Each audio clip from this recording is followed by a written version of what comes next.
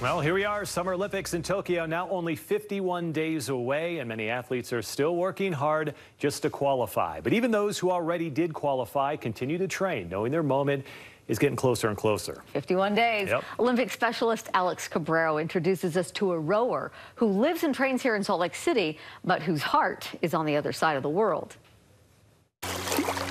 People often come to the Great Salt Lake for the views. It is beautiful. And it's not uncommon to see boats out on the water. When it is flat, you can just go and go and go and go. But this rower is unique. Kathleen Noble is the only rower from Uganda who will be in this summer's Tokyo Olympics. It means a lot to represent the Ugandan rowing community because rowing is a pretty new sport in Uganda. It started in 2009.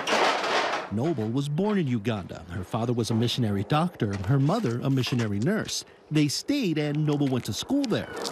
She moved to Salt Lake City for her career as well as to work in the outdoor therapy field. But her true love is rowing. She qualified for the Olympics last year, only for the Tokyo Games to be postponed because of COVID. And at that point, I was like, no.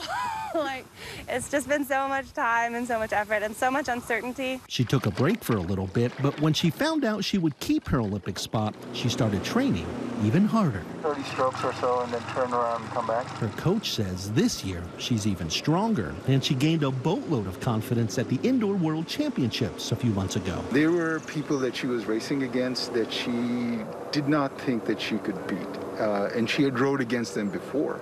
So when she beat them, that was a good marker on training that, you know, she is on the right track. Noble also trains in the Jordan Surplus Canal with the Utah Crew Club to push her even further.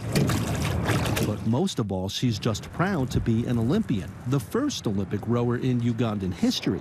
And when she competes in Tokyo this summer, she knows a lot of people in her home country will be watching, including maybe the next Olympic rower. I think it is inspiring to them to see somebody from Uganda who's representing them at the Olympics, and I hope that kind of inspires that dream in them to be able to compete. A lot of people in Utah will be cheering for her too.